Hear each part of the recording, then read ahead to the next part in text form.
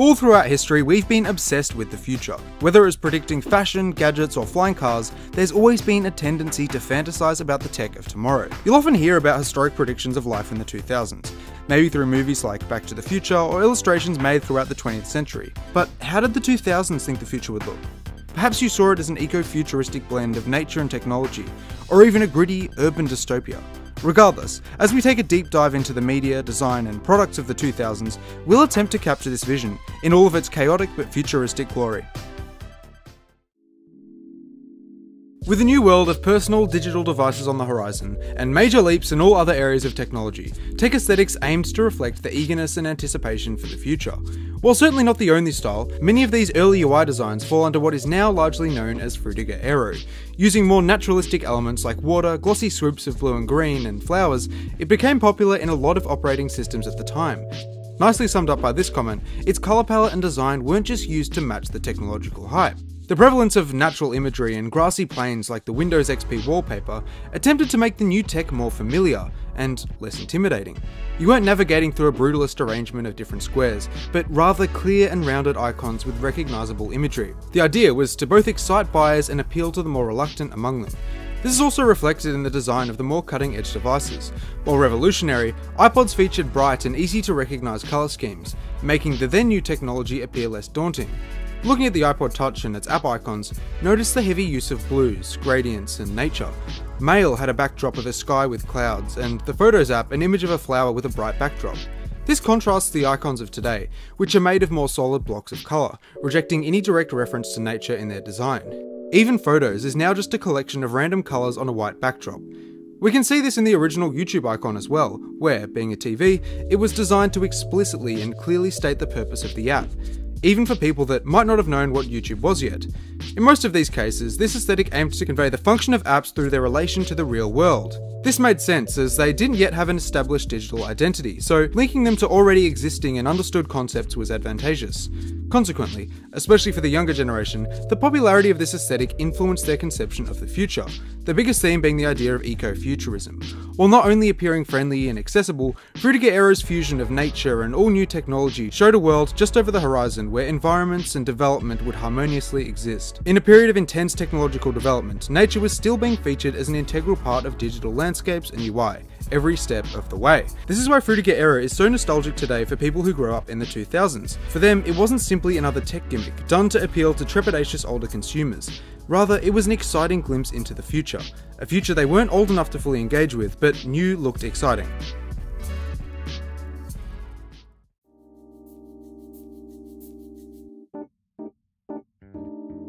It's no secret that the commercials of today are pretty boring. As traditional TV and media has begun to fall behind streaming services, there's been less incentive to create the kinds of commercials you'd see in the 2000s. Just have a look at this ad for Windows Me, with the shots of huge floating cubes interspersed with beams connecting two people's computers.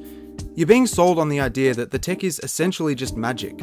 Compare this to more recent ads in which operating systems are shown to be much more grounded, advertised based on their functions more than the excitement behind them. Obviously, this isn't a bad thing. It just highlights how people's attitudes towards technology have changed. Almost everyone has a computer now, and doesn't need to be amped up by the idea of electric beams of light connecting them to their boss over Zoom. These older sorts of visuals definitely had lasting effects, however. In my brain, I still kind of see the idea of online connectivity as a giant grid of interconnected squares with different people inside them. Moving on to car commercials, we can see a lot of the eco-futurism I mentioned earlier in some of the ads for hybrids.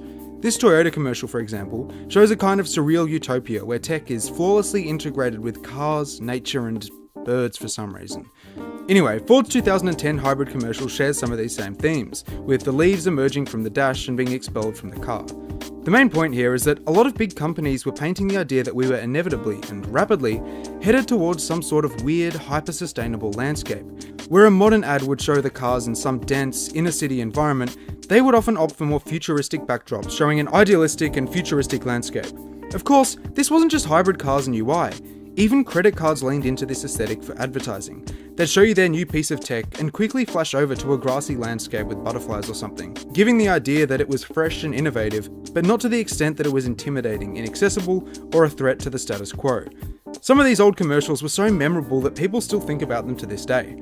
Have a look at any compilation and you'll find comments just like this. Obviously, working as intended, a lot of people were comforted by the future that our technology was racing to match.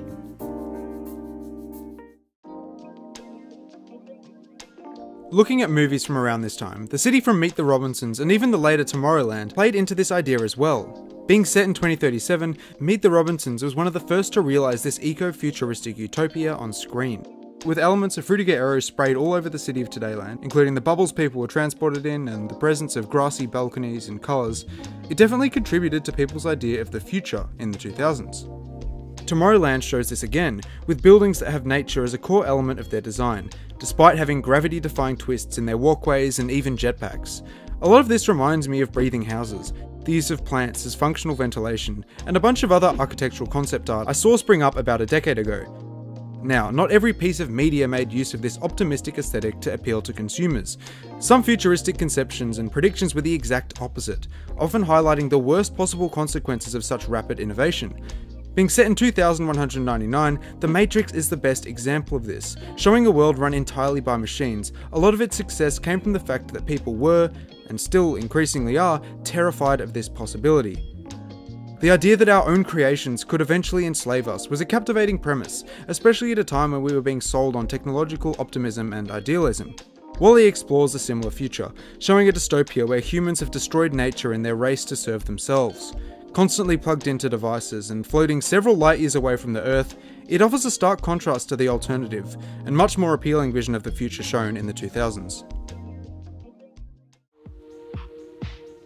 Overall, growing up, I felt like we were headed towards one of two things. It was either going to be this unnaturally green, advanced society that kind of smelled like hand soap, or some dark dystopia where we've lost control of either ourselves or the machines. Moving to the current day, I'm still not sure which of those is more likely, and how close they'll end up being when compared to predictions from the past, or even the weird accuracy of The Simpsons. I do know for sure that I miss a lot of these old UI designs. While some of them definitely went overboard, I can't say that I don't prefer the fresher feel they gave to simple actions like scrolling or browsing. The future depicted in the 2000s, particularly influenced by Frutiger Aero, was definitely unique, and I can understand its recent rise in popularity, as more and more people remember the designs and media they were familiar with in the past. Part of me hopes modern aesthetics will venture back into some of these more unorthodox styles to spice things up, even if they weren't everyone's cup of tea. But let me know what you guys think.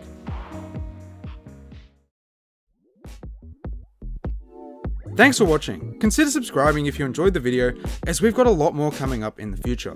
If you want to watch a little more, maybe one of the two videos here might interest you, so feel free to check them out. As always, this has been Extramin, and I'll see you all in the next one. 一つのところに命をかける。そうだ。今ここを生きていけば、みんな生き生きするぞ。